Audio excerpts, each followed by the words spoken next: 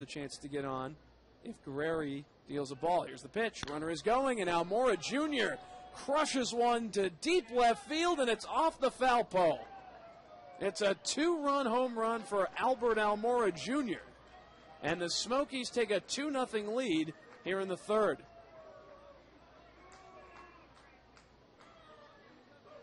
And Almora Jr. almost touches home before Soto does. Just sprinting around the bases. Sprinting all the way around, not really taking it in.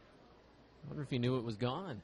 But that one was crushed. And that looks a lot more like a swing you'd see from a 6th overall pick.